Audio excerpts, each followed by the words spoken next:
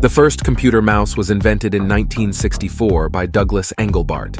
It was made of wood and had 2 wheels. Engelbart first demonstrated the mouse in 1968 at a conference called The Mother of All Demos.